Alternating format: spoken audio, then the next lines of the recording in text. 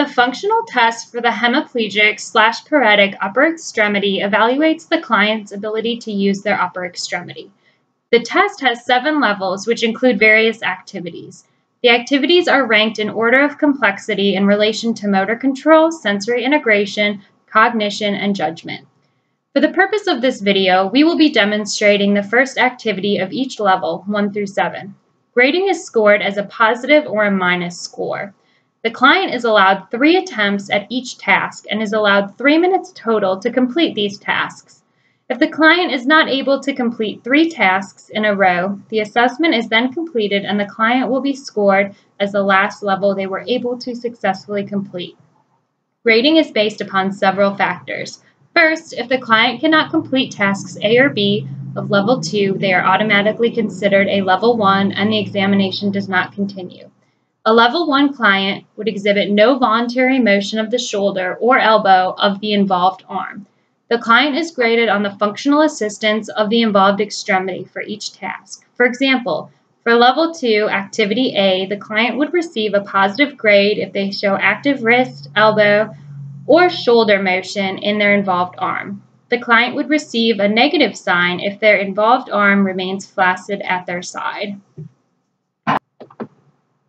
For the first exercise, I'm going to press down on your right arm. Try and resist the pressure.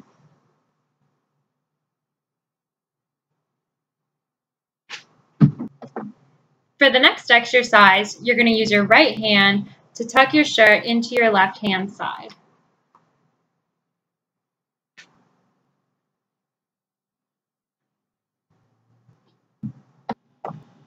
For the next activity, you're going to take a peanut butter jar with your left hand and remove the lid with your right hand.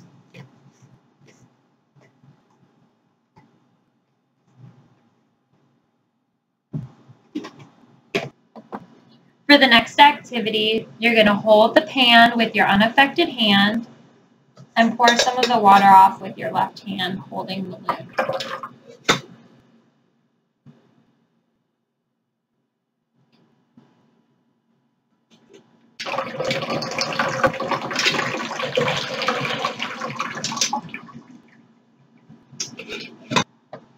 For the next activity, you're going to take blocks with your left hand and place them into the pan.